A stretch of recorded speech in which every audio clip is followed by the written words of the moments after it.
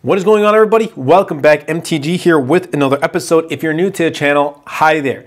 So I've got right here the Asus Zenfone 11 Ultra, and I'm going to answer the question, should you buy this device when we have things like the Samsung Galaxy S24 Ultra or the iPhone 15 Pro Max, the OnePlus 12 and whatnot? I honestly think this is a direct competitor to those devices, the Samsung Galaxy S24 Ultra, for example. So I'm going to start things off with battery life. And for me, I think battery life is a reason you should buy this device. Why? I've been using this and it's easily a 2-day phone for me. And in fact, it performs better than the Samsung Galaxy S24 Ultra. Like, this phone lasts a good full 2 days for me, whereas the S24 Ultra, like, I have to start charging it into my second day. Like, that has good battery life, but this has even better. 5,500 milliamp hour battery, performs like a champ.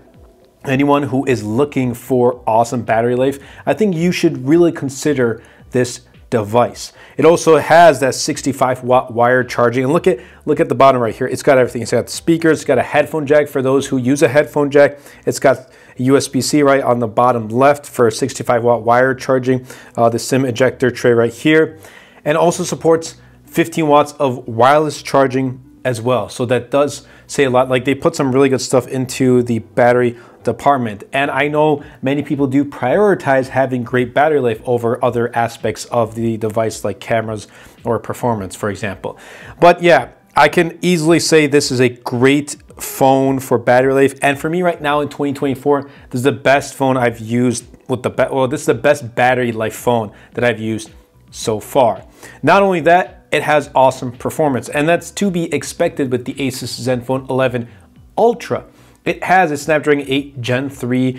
My model has 12 gigs of RAM, 256 gigs of storage, but I do believe you can get one with 16 gigs of RAM and more storage, so that's also really nice. In addition, it has a near stock Android experience. I think it's Asus Zen UI, but you can change, like when you're setting up the phone and later on, you can change it to literally stock Android or Asus Zen UI. And I chose Asus Zen UI because it does have some extra features that makes the phone a little bit better than stock Android that you won't get with that stock Android look and feel. But it's nice that Asus offers you that choice. Which one do you want to choose? And I really do like it. I mean, the lock screen stuff is a little bit different. It's got an in-display fingerprint sensor. Yes, it's using an optical. It shines that light, and it's not as accurate as the Galaxy S24 Ultra, but that's okay. You get used to it over time. In addition, you get a 6.7-inch OLED panel. It's 120 hertz and it can go up to 144 hertz, but only in gaming mode. It's LTPO, so it can go down to as low as 1 hertz to save on battery life. Here's the catch though, it's only 1080p, it's not Quad HD, but I'll be completely honest with you, like, I've been using my Galaxy S24 Ultra in 1080p. I just don't have the need to go like 1440p or anything like that. But maybe that might stray some people away because it doesn't have 1440p, but honestly, that's perfectly fine that it has 1080p. It definitely does help with the battery life, and you're not losing out on the experience. Like, watching content on this has been awesome. Now, I think these are the main fundamentals, at least for me.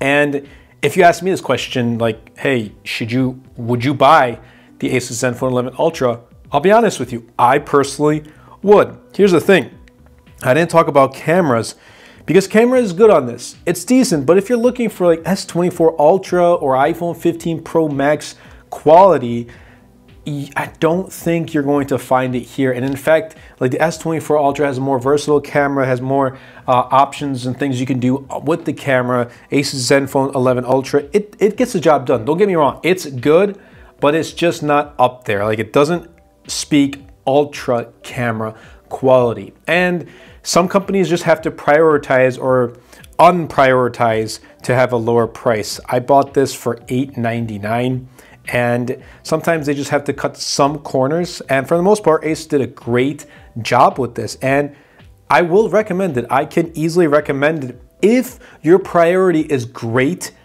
battery life as well as awesome near stock Android performance. Like, you really can't go wrong. I feel like Asus Zenfone series, like the Zenfone 10, maybe went under the radar for being a compact flagship, and the Asus Zenfone 11 Ultra is going under the radar for just being another big phone.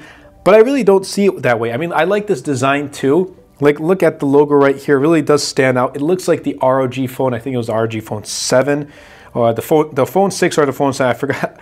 There's so many phones that are coming out lately. I lost track of the Asus ROG phone, and I'd like to review that too. So definitely let me know in the comments down below if you want to see the ROG phone, the latest one, if you want to see that on the channel. But here's the thing. It gets a lot of things done. And yes, it does cut some corners, but that's completely okay. If you do prioritize battery life and awesome performance, I think you should pick up the Asus Zenfone 11 Ultra. They're going under the radar. Like, we have so many options here in the US. It's not just Samsung, it's not just iPhone, it's not even just OnePlus or Pixel. Like, there's so many other devices that we can pick up. And that's why I'm here to share with you guys my thoughts and opinions about these different devices that we can pick up here in the US. I'll be leaving a link in the description down below, but really consider this for those specific reasons. And for me, those are the specific reasons why I will be switching.